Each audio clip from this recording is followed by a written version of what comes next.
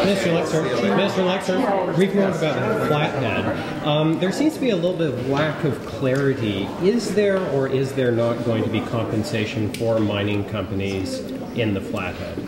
Well, I think there will be. We haven't determined the details of that. I'd read earlier what you were saying about the confusion. I don't think there's any confusion, but we don't have the definitive numbers yet, so I can't relay those to you. But obviously, if there were sunk costs or whatever it's going to be, we're going to look at that. We're going to try and make sure we deal with this in as fair a way as possible. When do you think you'll have those numbers available? I don't have a time frame right now, but obviously as soon as we can, we would like to get on with that. Have you currently engaged with the mining industry, with those companies about the issue? I haven't, no. Thanks. All right. Thanks, Minister.